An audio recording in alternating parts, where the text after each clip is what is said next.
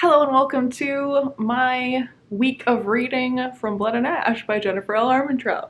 This is the Blades and Bodice Rippers book club pick, so I have until today is Monday. Today is Monday after work, after-ish. I mean, I stopped a little early, shh, don't tell anyone. And I gotta read this chunky book before Saturday, before our live show. And I kind of thought that it would be fun to vlog me reading it. So this won't be like my usual reading vlogs. Like, I don't really intend to it's a work week, so I don't really intend to be like filming like me cooking and like aesthetic shots of the candles I'm lighting. I just kind of want to capture my real-time thoughts as I make my journey through this book that like I'm given to believe based on what people who I know that have read it and who know me have said about this book.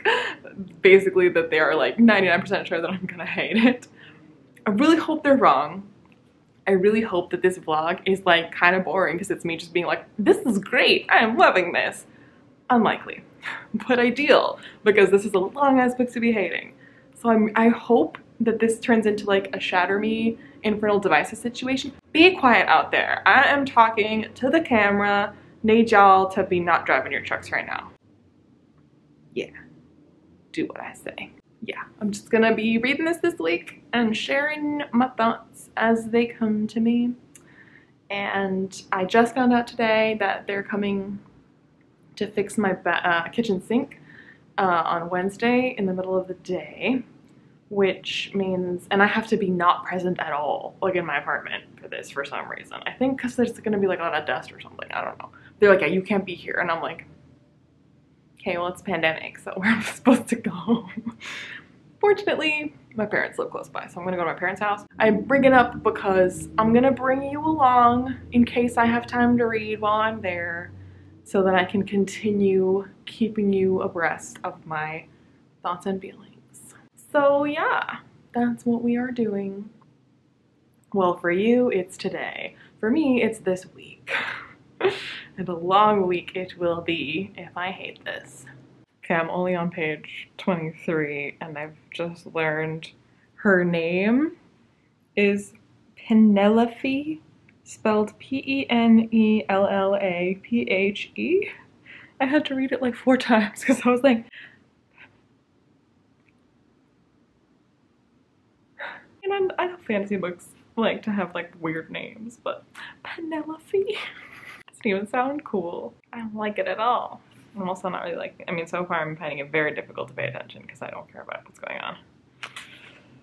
This is gonna be a long book. This is gonna be a real long video if I nitpick this much, this often, but I just couldn't. This sentence. Like, how did an editor let this slide?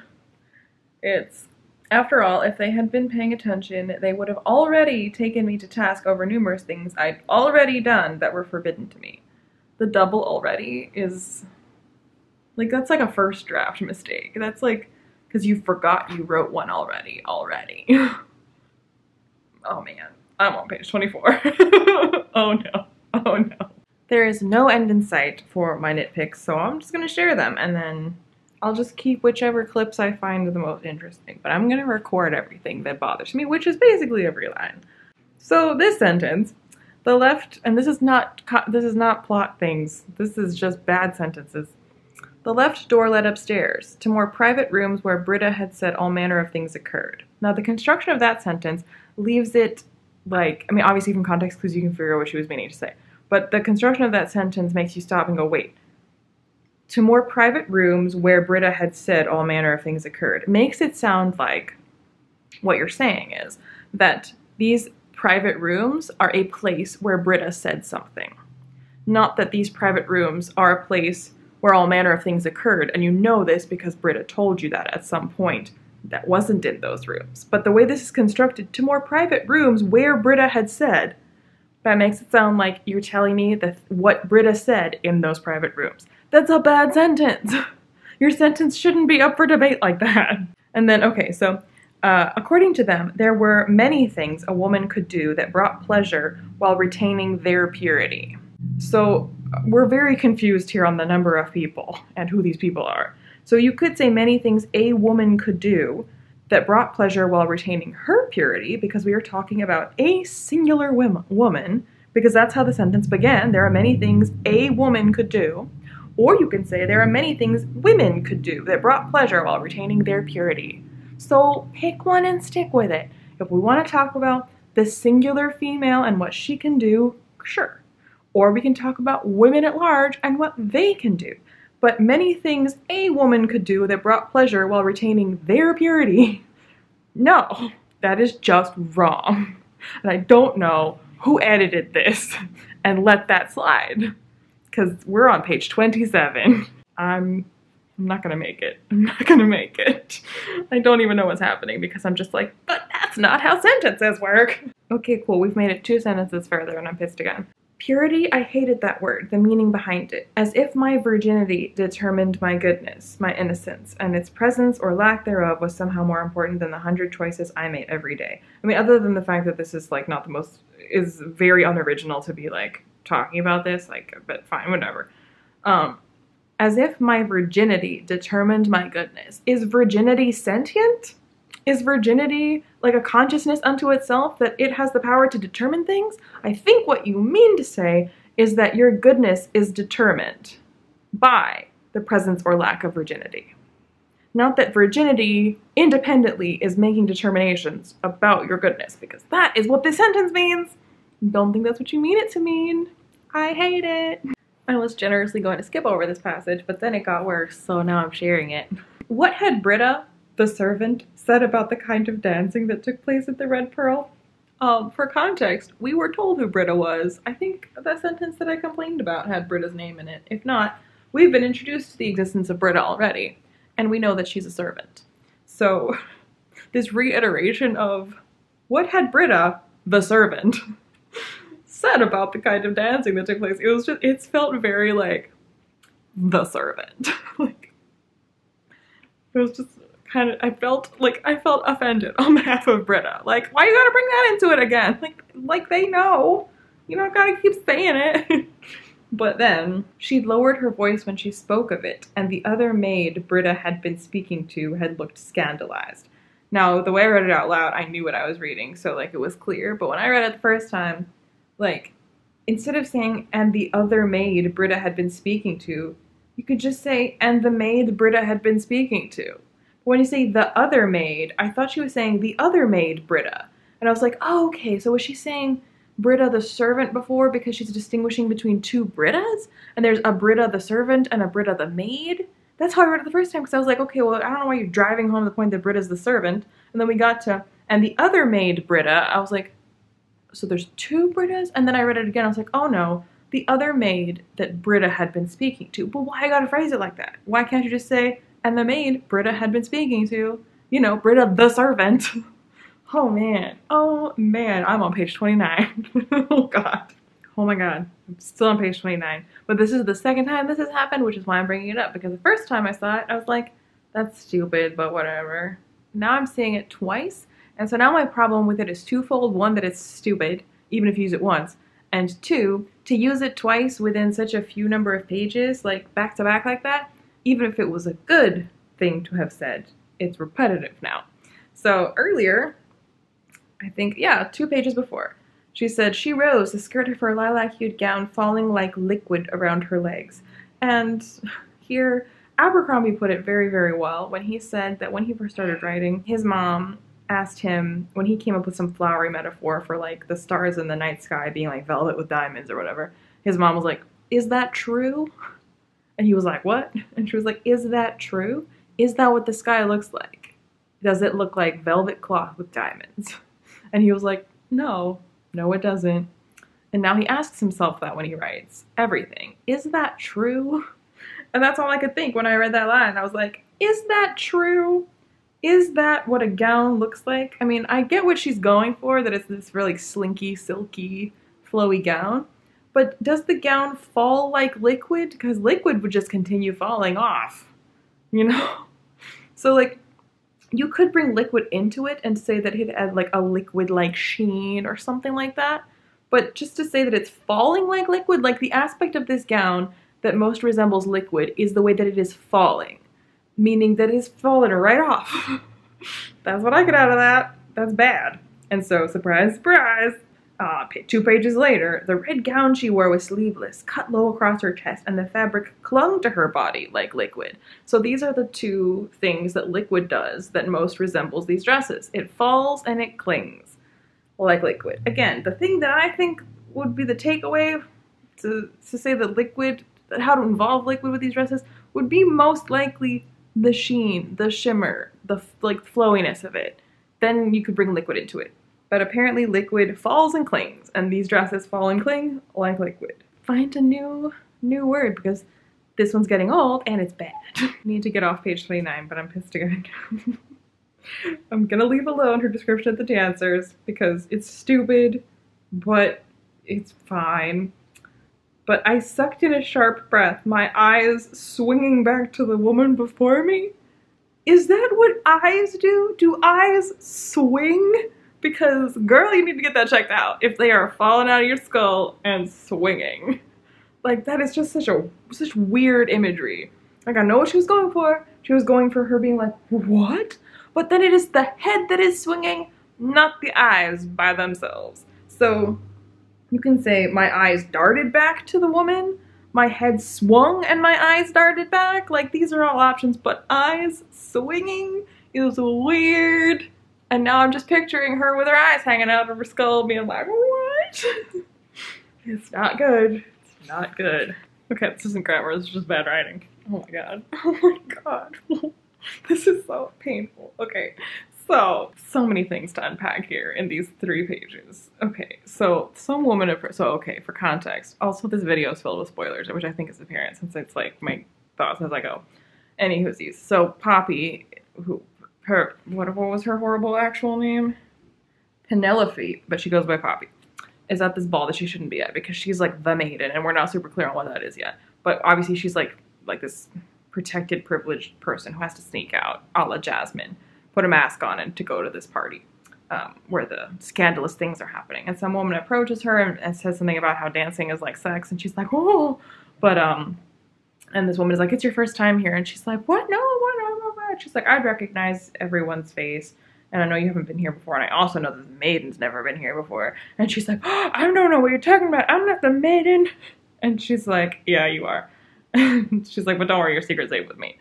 And she's like, why would my secret be safe with you? And this lady is like, you know, well, why wouldn't it be? And she's like, because if you go and tell the Duke and Duchess, you could earn their favor. It's like she's trying to convince her to give her away, which, like, that's a bad strategy. But okay, so she's like, you could earn the favor of the Duke and Duchess. And the lady's like, I have no need for a favor from them.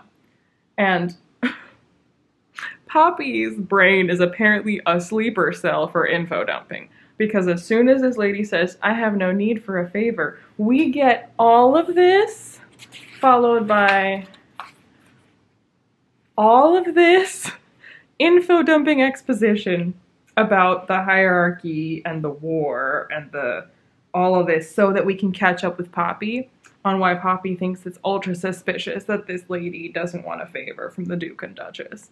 And like, this book chose to dump us into the middle of the action without telling us anything, which is an absolutely valid choice to make, but you can't, like, that doesn't mean you just postpone the info dump. That means the nature of your storytelling is the kind where you trickle in information as we go. That doesn't mean when someone says something, then now you info dump for 2 pages to catch us up.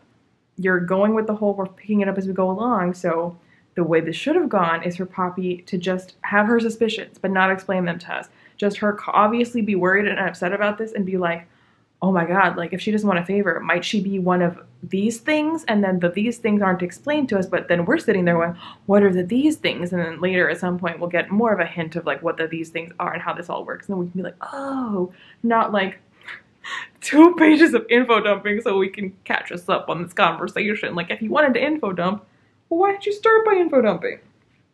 Why wait? Why be a sleeper cell?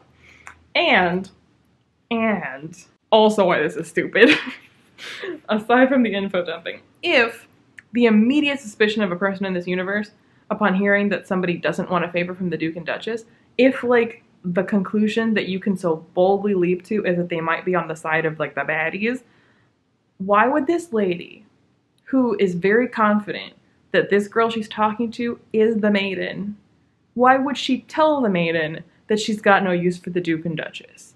That, like, that seems like a poor strategy on this lady's fault. I mean, I was criticizing Poppy for being like, but you should tell on me. And now this lady is like, I don't need to tell on you because, like, I low-key hate the government. And you're like, why? Why are any of you doing the things you are doing right now? All of you are stupid. And this is so stupid. Oh no. Okay, well, let's carry on, shall we? Let's crack on. It's very hard to know, but I'm fairly certain this world doesn't have electricity because that's the vibe I get. So it's very immersion breaking to have her think to her, or to have the text say, I froze, utter shock rippling through me, shorting out all common sense. Shorting out? Like electricity? Was there no other way that you could say this that would make more sense for this universe and with what you have access to in this universe? No. This is just, it's weird. It could have been the sense of authority that seemed to bleed from his pores. Pores don't bleed. You could say it oozes from his pores, drips from his pores. You could say that the sense of authority that seems to course through his very blood or something, but bleeds from his pores. Now I'm just like picturing him having Ebola. Oh my god. These like visual metaphors in this book are not working for me. I would just also quickly like to say that now I'm on page 38, and these first 38 pages have had a criminal amount of telling over showing. Like the amount of like info dumps that we get, the amount of like just this whole paragraph where we had the bleeding pores is a massive info dump about this fella that just showed up. His name is Hawk, wouldn't you know it? And like it's not subtle. He shows up and now we get a giant paragraph that takes up more than half the page info dumping about him being like a wild cat with bleeding pores of authority, and it's bad. It's bad. Sorry. It wasn't just this paragraph that's an info dump about this man. This info dump is carried on to the bottom of the next page. And let me take a quick peek. Okay, so it ends on the top of the next, so like 3 pages of info dumping. Or sorry, 2 whole pages of info dumping about this guy. Like, I would like to know what's going on in the scene. Is he just waiting for her and she, like, goes all Matrix and, like, has an info dump in her head? Like, it's a lot. It's a lot. And it's the most cringy cliche stuff that I have read in a long time. Wouldn't you know it, he's got amazing eyes and an amazing jaw, and everything's chiseled and everything's piercing and everything is just like male as fuck, but he's beautiful, and she's just like all jelly over him and like I don't know what I expected. Oh, but sorry, let's not forget this first info dump about this fella with the chiseled everything is also already telling us that he's in pain. My god. Was there just like a checklist for stuff that makes women wet? And this is just going like point by point, going, got the eyes, got the jaw, got the cheekbones, got the height, got the bleeding pores of authority, and he's always in pain. Oh, are you wet yet? I rescind my earlier criticism about electricity because apparently on page 62 I've learned that there is in fact electricity in this world. And I must say, as much as I don't especially love heavy amounts of description of how places look, how people look, whatever, nothing's being described other than the liquid dresses and the sexiness of the people. Like, I am not picturing this world at all, and I realized it's because none of it's been described at all. And like, it's quite a shock on page 62 to hear that her quarters, like, she stays in them because she's able to sneak out of them, and then that more than makes up for the fact. She said that the door was one of the reasons I'd never asked to be moved to the newer renovated parts of the stronghold. It more than compensated for the lack of electricity and the constant chilly draft. Blah, blah, blah. So apparently there's electricity, but they mainly fight with daggers. like what she's got to protect herself with is a dagger, not a gun. And like the guards that she's described training, like they've got swords. Swords and electricity. No guns. No electric weapons of any kind. Like tasers? Nope. I'm very, very confused. So it's been a minute since I checked in with you, so I figured I should check in, because I haven't. And it is nearly Thursday. It is, because it's Wednesday, but it's almost midnight. I am at my parents' house, as I said I would be. Reading Blood and Ash tonight. I've just been reading for a little while before bed, and I'm not far into it. I'm not even at 200 pages, because last night, unlike tonight, last night, after I filmed a couple clips of me reading, I got sleepy like immediately. I went to bed at like 9:30, like, and then today I had a very busy day, so I didn't get much reading in during the day. And I'm about to go to bed because it's half midnight. So I have a lot of reading to do tomorrow and Friday, and I am not looking forward to it because this book is not getting better. I can't keep filming clips every single time a sentence is badly written, because it's every sentence. It's literally every sentence. Like, not all of them are so egregious as the ones that I singled out for execution, but none are good. Like, literally none. It's pretty painful to read. And then the plot, like, there isn't a plot yet, and I'm almost 200 pages in. So if this was a movie, like, the inciting incident has not yet occurred. This, by the way, used to be my mug. I bought it at Disney World and brought it all the way home to California. But my dad stole it, so I only get to drink from it when I'm at my parents' house and use these. Yeah, so there really isn't a plot yet. There's just like lots of cringy character moments, and this whole thing about the maiden, like the world is, like I already complained, is like not described at all, basically at all. What is explained is poorly explained, so I can't really like extrapolate from what's explained any further like assumptions about the world or what I meant to understand about it. And okay, so like we've been told over and over and over again, and the back of the book fucking tells you that she, Penelope, is the maiden. And apparently that's a big fucking deal. And it must needs be protected and guarded and kept pure, and like woe betide you if you besmirch her maidenhood. And we're told over and over again that her being the maiden is like tied to or important to or related to the ascension. And there are ascended that have gone through ascension and something to do with gods. And that's all I know. I'm not being vague. I'm not like skipping over bits. That's literally all that's known, basically. And I just found out on page 160 that apparently the ascended, i.e. the people who went through ascension, are nocturnal for some reason. I guess they're vampires then.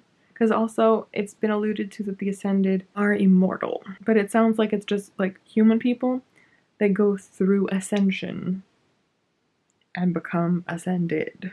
And for some reason, our main character is the maiden. It remains entirely unclear why, like, her virginity in particular is tied to multiple. And they keep making it clear too that it's not just her ascension that is tied to her virginity. It's everybody's ascension this go round. Like this graduating class needs to have its valedictorian be pure, basically, is how it comes across. And like the world is fairly medievalish. I mean, obviously its purity conventions seem archaic, and then the swords and daggers and guards guarding the maiden, but they all talk like they're on the CW, and there's, again, as I mentioned before, electricity. So like I'm just like, I don't even know what I'm supposed to be picturing. I don't care about anything. There isn't even a plot to keep me going, well, I wonder, because I'm just like, nothing is happening. Like, stuff's happening, but it's just like, you know, she's like going about her day feeling some kind of way about some guy that she had a like explicit encounter with, who was like the most CW described guy ever. Like some people getting murdered. She's like going about her day, wondering stuff, and it's like almost 200 pages. And like, what is this? If I was reading it for the romance, there's not nearly enough of that. And I mean, I frankly am delighted about that because it opened quite early with romance. And I was like, oh my god, we're starting here? Like, is it just gonna be like this the whole time? But no, we moved away from that. But we're not really doing anything else. And if I was reading it for the romance, I'd be like, where's the romance? I would like to read it for the plot. There is no plot. There certainly isn't any character work being done. No incredible themes are being explored. It's just a big old fat bunch of poorly written nothing. But I have to read like 400 more pages. So I just thought I'd let you know before I call it a night. And yeah, I'll be reading the rest tomorrow and Friday so that I can be ready for the live show. It will be spicy. There have been so many things that I almost got up to get my camera to tell you about. And I was like, ugh, whatever, nah. Like, I can't keep stopping. I need to fucking finish this book. I have so much of it left to go. I was like, I can't keep stopping to complain about shit. Even though everything is stupid. But this one, I was like, nah, I gotta. So, Hawk, Mr. Sex Man, has become Poppy's newest guard. Everyone's surprised. Because previous guard died in some mysterious, tragic way. And I felt nothing. So, he's, like, talking all flirty and you know how they do. The purring and the flashing eyes and the blah, blah, blah. But, okay, so, he just learned her nickname is Poppy. Because her friend said Poppy. And he's like, Poppy? And she's like, yeah, it's her nickname.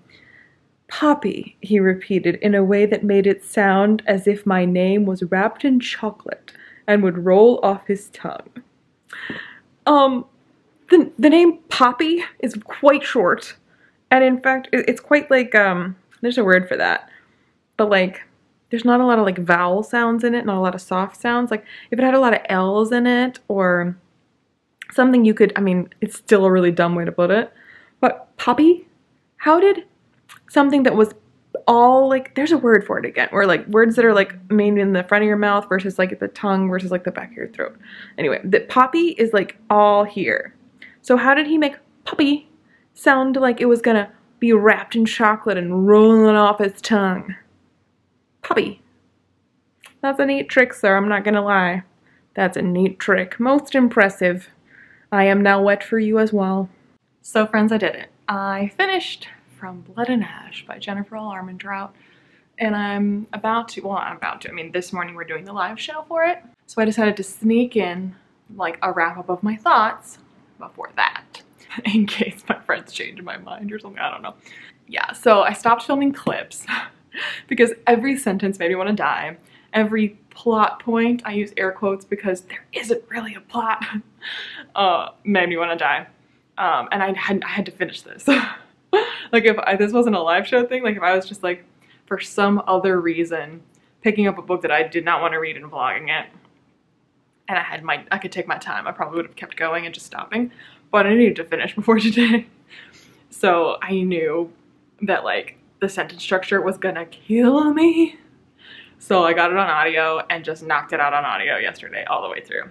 And I thought about breaking out my camera because like while I was in the kitchen, I was like, you know, I had my headphones on and I was like doing stuff in the kitchen and I was like stirring my tunaless tuna salad while there were some, you know, R-rated things happening, and like I could feel my face while I was stirring being like then I was like, what, like 2 seconds of me stirring and grimacing, like I don't know if that's worth it. I'll just tell you about it like I just did. So just imagine I have a bowl and headphones and you've got it. This book was everything I hate. A while ago I posted a video called like What Makes a Book Bad, brought to you by the Air Awaken series by Elise Kova. And this reminded me, and it had a lot of the things in it that the Air Awaken series has. So I would say if you're watching this and you haven't read it yet and you are still interested in reading it, even though I've spoiled things, I would say if you like the Air Awakened series by Elise Kova, you would probably like this, and vice versa. If you like From Blood and Ash, then I recommend the Air Awakened series if you haven't read it, because I hated it, but they're quite similar and both are quite popular. So I feel like I am clearly not the target audience for this. I don't understand those, like, what people are getting out of these, but clearly they're getting something out of it because both series are very popular. So, okay, so nothing was a surprise, except for like how much I hated it and how bad it was. Like, I was quite nervous that like I wasn't gonna love this, but it was worse than I thought it was gonna be. The writing, I've covered extensively how bad. Just the prose. The prose is bad. Like borderline improper grammar. At times it's not borderline, it is actually an incorrect sentence a lot of the time. But so then the plot, it felt like it was just, we were jumping from wish fulfillment to wish fulfillment to wish fulfillment. It was just like a collection of scenes that the author like felt some kind of way about and wanted to write. So it's just like orchestrated events to like get us to the next one, and then to the next one, and then to the next one. And not everything felt contrived for that reason. It felt like it was just there to like create the opportunity to have this scene that the author wanted to have, to create this moment, or even to give the opportunity for characters to say a line, because the line was like, you could tell like this scene was here to have this line because we're all gonna cream our pants over it or something. That certainly wasn't. And then like the mystery was, it was basically, like I said, it was like thrown in class. I was like, so the twist is that there is no twist? Because it's basically, okay, so like the plot, if there is one, is this girl, Penelope, Poppy, just like going about her day every day, not knowing diddly about like her own world, and feeling some kind of way about this like Mr. like Resand hotness dude who's like acting real sus all the time. And everyone who's handling her is acting real sus all the time. And everything in her life is real sus all the time. And she's just like, but that's just how it be. And I feel so trapped. And let me just soapbox about feminism for a second internally. Let me soapbox about women's agency. Let me soapbox about women's autonomy of over their bodies. But then let me go back to being dumb and ineffectual. And like oh my god, Air Awakens did this all the time, and this book did it too, where like it's just not believable or realistic, and it's unearned when your main character shows up and like does something and other characters comment on it, and you're like, once in a while for a Karen to be like, damn, like you're kind of badass. But every time she did something, there had to be another character around to be like, oh, I wasn't expecting a girl to be so skilled, or like, wow, she can really hold her own, or like, she's brighter than you thought, isn't she? Just like someone chiming in from the chorus to be like, she's the shit. Like, that's not character development, and that's not building up her image, because it's not believable or realistic that all these characters are just like singing her praises all the time, and she's just like, and then the main guy, oh my god, his lines were so cringe. And like, I am here for it, and I agree that it should be there, that like romances should have explicit consent. It's nice, even if it is slightly unrealistic, it is nice to have a dude who like cares about her first and her needs first, her pleasure first, whatever. But I have had it with these like absurd scenes where like in the middle of like lovemaking, the dude will just stop to be like, if you ask me to stop, I will, because I would never do anything that you don't want, and I want you to say that you want me. And if you don't say that you want me, then despite the fact that I need you, and it might kill me to not now be inside of you, I will still, like, just like, you're like, oh my god, please fuck off. Like, please fuck off. No one talks like this. This doesn't even, like, it can't even fill a fantasy need, because it's too unbelievable. I'm like, no. Like, if that happened IRL, I'd be like, chill, dude, chill. And again, like, the characters, like, they constantly talk about how much they are into each other and need each other, or they are banging. I mean, I don't mean actual banging, but like I mean, they do that, but, or doing something touchy, kissing and like, or wanting, or thinking about how they want to, and it's all, that's lust. Like, newsflash, that's not love, that's lust. And the amount of times where they conflate those things is nauseating. And when they're like, oh, but you know, I think I love him. I'm like, why? Why do you love him? You lust for him. And that is understandable because he's been described as a god among men. Chiseled everything. So sure, you want to hit that? Girl, I feel you hit that. And when he, like, what does he see in her? Like, apparently, I guess she's pretty, apart from the fact that she's got some scars on her face that she feels very, like, embarrassed about. Which there's some justification for that, even though the way it was handled by the book, the scenes that were written to establish this, that she's been abused by abusive bullies, like physically abused and verbally abused by them. And it, you know, it's really toxic. Like, that type of situation, like, that would be an absolutely interesting and relevant and important thing to portray, but the way it was portrayed was just as ham-fisted and unrealistic as everything else. So I couldn't, like, appreciate what it was doing, because what it was doing was just, like, it felt less like it wanted to explore, like, the trauma of long-term abuse, and more like it wanted to establish that abuse was going on, just so that we could have a scene where the dude finds out about the abuse and is like, how dare they touch you? That's not acceptable. Let me kill the person that was touching you like that. So she can be like, wow, like, what a guy. It didn't, you know what I mean? So, like, I couldn't be like, wow, like, good job for, like, handling abuse, because it didn't feel like you were handling abuse. It felt like you just wanted to make main guy look even better because he's against this, like, obviously reprehensible abuse. This is not a gray area. Most people, like, would be like, damn, that's fucked up. You know, like, the bar is quite low at this point. But yeah, so, like, I guess he says, I mean, he says, you're beautiful, and she's like, wow, he thinks I'm beautiful? He's probably just saying that. And he's like, no, like, I think you're beautiful. And she's like, wow, he said it again. Like, I guess maybe he really means it or something. Now I'm in love because he gave you the time of day. Because he didn't treat you like an object or like a doormat. And she's like, in love. Which, like, again, if I felt like this book was trying to explore how messy and complicated emotions like that are, when, like, the first person to show you, to treat you like a human being is, like, you know, that you'd latch onto that makes sense. But the book doesn't feel like it's saying, like it's just portraying the situation in all its messiness. It's romanticizing the fuck out of it. Being like, oh, isn't he swoon worthy for giving her the time of day? And you're like, no, he's not. But again, I don't know what he sees in her either, because, like, all he ever has to say about her is, you're pretty, and also, like, how dare they treat you like this? You deserve better.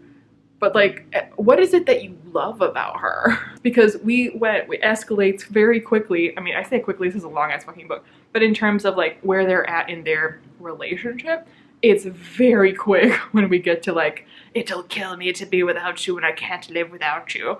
And I'm just like, but why? That y'all want to bang? I get that. Hormones, pheromones, all the moans. I get that. But love? No, honey. This is not love. This is like an abused person latching on to, like, a savior, kind of. And it's not healthy and it's not romantic. And it's not handled well, because again, you can tell a story like that because that does happen, and it's not like those stories shouldn't be told, but this story isn't telling us the messy, ugly tragedy of that type of situation. It's just setting up all these other people to be like cardboard cutout baddies, so that by contrast, despite all of the villainous things that Hawk does, he's not as bad as these guys who were literally abusing you. So you're like, guess he's better. Boyfriend of the year. And yeah, and then again, like, aside from the romance, like the foreshadowing or the clues that are left for the mystery of, like, who is who and what's going on and who has the power. I don't know why I'm being vague. I mean, mainly I'm being vague just because I don't want to bother explaining it.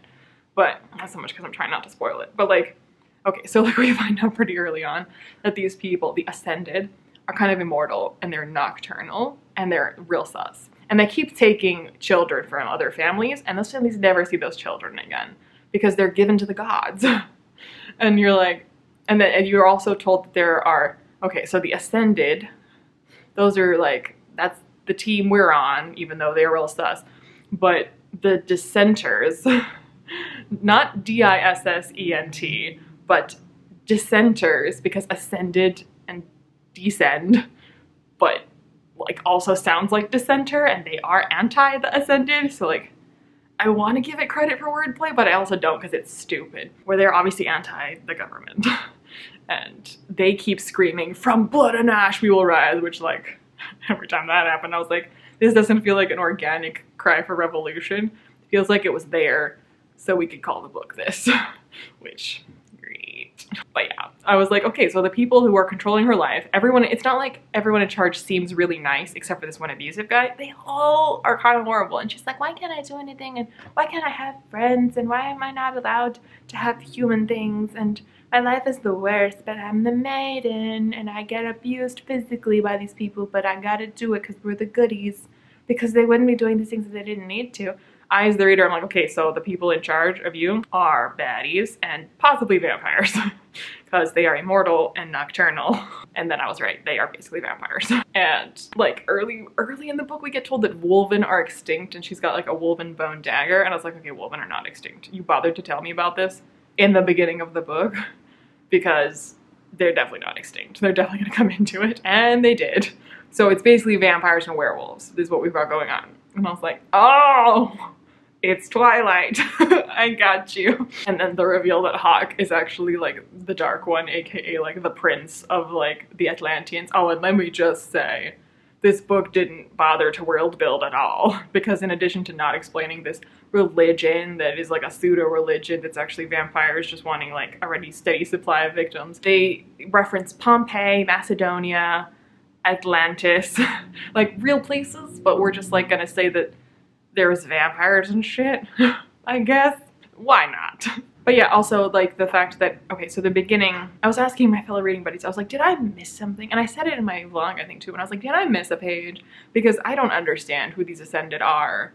Like why, what is the ceremony? What is the ascension? And why do they need a virgin maiden who's veiled her whole life to be given to the gods? Like none of this is explained, like why that's necessary. And like my reading buddies were like, oh, like it's like kind of part of the mystery, like you'll find out later, kind of. And like the reveal is like, you know, you're not supposed to know because Poppy doesn't know, because there isn't really a reason for it, because they're the baddies. And I was like, that's so horrible. Like, that's bad writing. For us to go with this and for us to feel like it's a big reveal that they aren't really what they say they are and that this is actually like they're the baddies, you can't just give us no information other than blind faith and then the reveal is they're actually the baddies. I'm like, yeah, well, no shit. Why couldn't she write like poor reasons or some kind of reasons that the maiden Poppy believes are the reasons why this has to happen?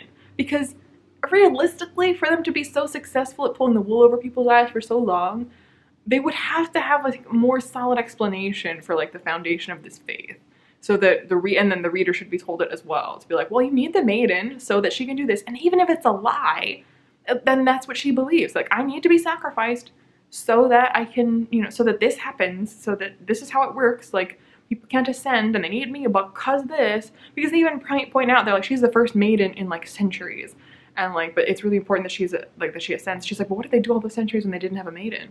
Like, what's the big deal? What if I don't ascend? Like, what will change? How will that be different? Because again, they didn't have one in a while for all this time. And she doesn't know the answer to it. I'm like, yeah. But she's like, but I have to commit to this. What if I'm unworthy? I'm like, what does any of that mean? Like, again, like, it felt like lazy writing. I get that the reveal is that like, oh, it's because it's a fake religion. Like, but even a fake religion would have to have actual tenets of their beliefs for people to go along with it. So it was bad and stupid and cringy and I wanted to die. Okay, I think I'm out. That's all I have to say. So yeah, nothing was surprising, nothing was shocking, nothing was romantic, nothing was epic. The prose was bad, the dialogue was bad, world building was non-existent. It was terrible. It was one of the worst things I've ever read. Like, one of the worst. Like, I think I might like Air Awakens better. Little teeny bit, like a half star better. And I think I definitely like Serpent and Dove. I gave 2 stars. I gave this 1 star.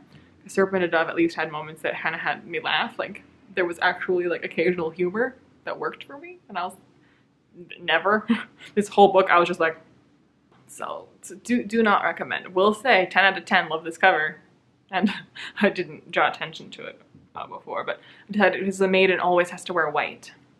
So, because she's, you know, virginal, maiden, or whatever, purity, etc. So I decided to go with this because I felt kind of maiden-y. And then the cover, you know, and the blood, I decided to go for like a blood red lip. So I hated it, but I did dress for the occasion. Also, this kind of has vampire vibes. And they're basically vampires. So yeah, that does it. Let me know in the comments down below if you've read From Blood and Ash, how you felt about From Blood and Ash. If I've convinced you not to read From Blood and Ash, which how could I not have? Let me know all the things. I post videos on Saturdays, other random times as well, but definitely Saturdays. So like and subscribe. And I'll see you when I see you. Bye.